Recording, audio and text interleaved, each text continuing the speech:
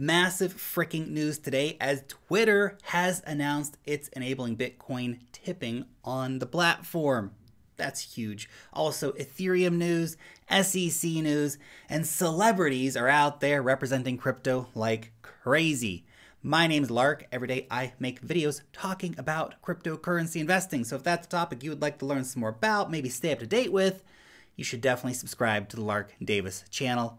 Also, if you have one real quick second to tap on that thumbs up button for the YouTube algorithm, that would be incredibly awesome as well. By the way, if you want to start earning some safe and simple passive income on your cryptocurrencies, you need to get yourself an account over on Celsius. 6.2% on your Bitcoin, 5.35% on your Ethereum, and 8.88% on your dollar stablecoins. If you use the link down below to start your Celsius account, you'll also get $50 in free Bitcoin after making your first deposits. So go ahead and check that out if you want to start earning on your crypto. Now let's take a real quick look at the charts here. Bitcoin made a nice little rally up today, getting back up to $45,000 before finding a bit of price resistance. Now I think what's very important to point out here is that this dip here actually put in a higher trough, a higher valley, which I think is a pretty important thing. That really is showing us that, yeah, we actually still have an uptrend intact here. In spite of all of that price drama, essentially all we did is, as I was saying yesterday, come back down to flip this area of previous resistance into support. Now Bitcoin is trending back up higher. Of course, we do have that 200-day moving average, man. I'm tired of talking about the 200-day moving average. Come on, Bitcoin. Let's just get done with it. Have a freaking good rally already, man. The Bitcoin 200-day moving average, it's support, then it's resistance. It's support, then it's resistance. Well, it's resistance again, so we have to watch out for this here at $45,700 as an area of resistance for the old orange coin here. However, we could be getting a retest of this important area of resistance flipped into, of course, support now here at $42,500. So let's see if we do get that retest happening over the weekend or not. After the big sell-off, volume was down a little bit on this rally. So obviously a lot of people were committing to that, buying up the dip here, but only so far we got. It's interesting too, looking at how just kind of range bound and relatively boring Bitcoin has been. I mean, if you really just want to think about this here, we've essentially been ranging between $40,000 and $50,000 since the 28th of July. Oh, sure, we've had some little dips below and some little dips above that, but we've spent the majority of that time within that $10,000 range. Bitcoin's just been basically going sideways for a few months now. Bitcoin. And it's interesting too, because you compare Bitcoin to, for example, say Ethereum. And Ethereum's just been so much more bullish as an asset. I mean, look at this. It's been well above the 200-day moving average for a very long time. Had a massive breakout beyond that. Incredible price rally. And even now, in this current market situation that we had, Ethereum came back down, didn't quite hit the 200-day moving average, but essentially found this zone as a place of price support where buyers started stepping up. They kind of front ran the 200-day moving average a little bit, and we saw the price bounce back up. Of course, Bitcoin and Ethereum do move rather close together, but we've seen Ethereum basically being much more bullish at a technical level than Bitcoin has been ever since this whole recovery has come into play here. So that's a pretty interesting note there for you. Now let's get into this big story for today. Twitter is rolling out Bitcoin Lightning payments on the platform along with the Strike application. So you can now send Bitcoin to and from other Twitter users using the iOS app for Twitter using the Bitcoin Lightning network. So if you want to send 10 bucks to somebody, you want to send 10 bucks to your friend, you can now do that using Bitcoin on Twitter, which is pretty damn cool. Twitter is one of the biggest social media platforms in the world. This is a massive, massive adoption story. So this is very exciting news. the constant conundrum, of course, is how much will people actually be willing to spend any of their Bitcoin? Because you can, of course, do things like tip content creators. If you appreciate somebody's content, you can send them $1 or $5 worth of Bitcoin. Some people will probably do that just for the novelty of doing it. But the real problem with Bitcoin payments overall is that nobody wants to spend their Bitcoin. Everybody just wants to hodl onto it forever and watch the number go up. It's your digital gold. And why would you want to spend your gold? You can just hold on to it and wait for the price to go higher, because we're still in price discovery. Bitcoin's still going to get up to a $10 trillion plus market cap at some point. But nevertheless, I appreciate the novelty. I think I'll probably load up a few $100 on my Bitcoin Lightning wallet. I have to get the Strike app download there, and I'll start giving out some Bitcoin to people. It'll be fun. But that's a project for another day. But still, very, very cool to see that we have this massive adoption story here for Twitter. Now, speaking of the Bitcoin Lightning Network, we can see the Lightning Network capacity has gone up quite a bit this year. This is January 2021 right here. So it was pretty stagnant for all of 2019. This is really when it started back here. All of 2019, not a lot was happening on the Lightning Network. In 2021, we have seen a lot of network capacity going up. So we're up to 2,738 Bitcoin network capacity. So we have seen that capacity for the network rising, which is obviously a very, very positive thing. Most of the network stats for the Bitcoin Lightning Network looking pretty good overall. The number of channels is up. The number of nodes is up. The network capacity, of course, is up. Channel size up as well. So this, I think, is how the Bitcoin Lightning Network starts to become big. Obviously, El Salvador is using the Bitcoin Lightning Network as well, so that's very important. I mean, two massive use cases for the Bitcoin Lightning Network within just a few weeks of each other being announced.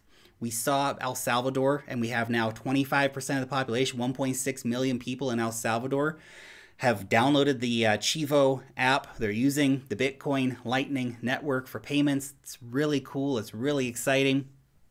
Now this with Twitter. I mean, Twitter is kind of even a bigger story to an extent than El Salvador. I mean, El Salvador, we're going with legal tender and all that stuff. Obviously game-changing stuff here, but Twitter's pretty damn big. I mean, there's hundreds of millions of people using Twitter. They can all now use the Bitcoin Lightning Network to send money to each other. Twitter has, in a sense, just become a bit of a payments platform with this enabling of the Lightning Network on Twitter. So that's super awesome. I'm super excited about that. And this reminds me, of course, that we are seeing the world's biggest social media platforms adopting cryptocurrency technology. And the most important thing here is they're not building their own blockchains. Well, okay, Facebook is building its own blockchain. It's been trying to do something since 2018, and it's had nothing but regulatory drama and BS because they wanted to build a walled garden. Reddit was smart. Twitter was smart. They adopted open source technology. Twitter's going with Bitcoin because, of course, you know, Jack Dorsey's a pretty staunch Bitcoin maximalist. I don't think we'll see any sort of Ethereum-based stuff coming to Twitter anytime in the near future. But Reddit, actually, bigger Ethereum fans, so they launched Ethereum-based tokens a couple years ago. They announced earlier this year that they were actually working with Arbitrum, which is something we've been talking about a lot here on the channel recently, a major Ethereum scaling protocol. So they're working with Arbitrum to scale out their community points tokens. Just two of the world's biggest social media platforms using open source cryptocurrency networks. Ethereum for Reddit, Bitcoin for Twitter, and whatever the hell Facebook is doing at some point in the future. I guess will be something else, but I really like what Reddit and Twitter are doing here. So this is a very cool, very exciting story for Twitter today. In other Ethereum news, Ethereum futures are more popular among major investors than Bitcoin, according to JP Morgan. Say weak demand for the market's leading cryptocurrency has institutional investors turning their attentions to Ethereum. We just covered, of course, in the charts just a minute ago, Bitcoin's been kind of boring recently, which is funny because, at some point, Bitcoin's not going to be boring again. Bitcoin will come out and just everybody like, oh my gosh, why didn't I buy more Bitcoin when it was ranging between $40,000 and $50,000? Now I'm on the sidelines. I don't have any Bitcoin. It's just gone up 200%. But Ethereum has been much more bullish this year than Bitcoin. We've seen it outperforming Bitcoin. The Bitcoin-Ethereum pair has been rising and rising. Basically, Ethereum continues to rise versus Bitcoin. But it's been really interesting to see that there's been an incredible upsurge in interest amongst the institutional investor crowd into Ethereum. Now, we had Cathie Wood come out from ARK Invest the other day basically saying that they're looking at a 60-40 split. That's their entire crypto exposure, 60% Bitcoin, 40% Ethereum. But here we have JP Morgan, the bankers of Satan, coming out saying, hey, look, actually what we're seeing is people are switching demand over to Ethereum. We're seeing more and more investors taking an interest in Ethereum. I think a lot of people are looking at Ethereum and what it does, and they're looking at this as a more interesting play versus Bitcoin. Bitcoin's digital gold. I love digital gold. It's very, very cool. It's got its immediate, very obvious use case. For everything else, there's Ethereum. You want DeFi? You need Ethereum. You want NFTs? You need Ethereum. Want stable coins? You need Ethereum. There's all these interesting things happening on Ethereum, and I think these big money investors are really starting to wake up to the reality of what Ethereum has to offer as a network. Now, look, it's only futures contracts, so let's not get too excited, but still, it's showing a real shift in interest from Bitcoin over to Ethereum amongst this institutional investor crowd. Next, let's talk about Coinbase. So Coinbase is set to propose a cryptocurrency framework to U.S. officials after the SEC clash. Coinbase, they really want to educate the SEC people. They want to educate politicians, and I commend their efforts. It feels like a Boy Scout wanting to do the right thing. Like, we just want to do the right thing. We want to get these guys they must be so well-intentioned. They just don't have the right information. Come on, Coinbase. Come on, man. You guys just get with the program. You got to pay the bribes, man. You got to buy the politicians. You got to buy the regulators. That's what Wall Street does. That's why Wall Street can literally get away with any crime. You need to pay the bribes, guys. They're shaking you down. They're shaking you down. You got to go out and pay the bribes. The thing is, the current head of the SEC, Gary Gensler, he understands crypto really well. He taught blockchain at MIT. The guy's smart. He understands Bitcoin. He understands Ethereum. He knows what's going on. And yet, he is a shill for the big banks. He's compromised. It's hard to have an honest conversation with somebody who has this kind of agenda. Gary's not a good player. The head of the SEC is not a good player. He's the head of the SEC. What do you guys expect is going to happen, Coinbase? It's unfortunate that we keep getting these bad players put in charge of this organization, but it's a bad organization. It's an organization that's been designed to keep regular people poor and make sure the rich stay rich. I mean, come on, the U.S. has got these sophisticated investor laws and stuff where if you have more than $1 million, only then are you allowed to invest in token sales or pre-IPO stocks. What a crock of crap. Holy cow. Anyway, Coinbase, I wish you the best of luck. I really do. I think it's a good, honest effort to try to educate officials on the kind of regulations that the industry actually needs. I hope they listen.